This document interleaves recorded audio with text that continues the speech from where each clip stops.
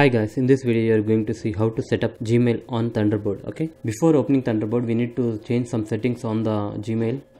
Here is my Gmail account. Okay, click on this gearbox and click on settings and click on forwarding and pop IMAP. Okay, and here you can see that IMAP access currently it is set to disable. Okay, I will click on enable IMAP and click on save changes.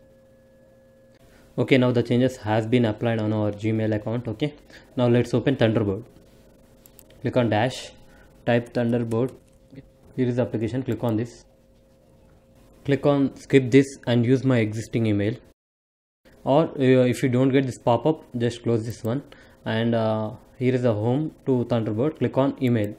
Skip this and use my existing email. Okay, give your name. Enter the email ID. Enter the password. Once you have entered the password, email ID and name, click on continue. Okay, you need to select IMAP, okay, from the options and click on done. Here you need to enter the password again. Enter the password. Allow. Click on allow. It is now fetching email IDs. Okay, now our complete emails have been downloaded to our Mozilla Thunderbird. That's it guys, this is a way to set up Gmail on Mozilla Thunderbird. Thanks for watching. Please subscribe to our channel. Thank you.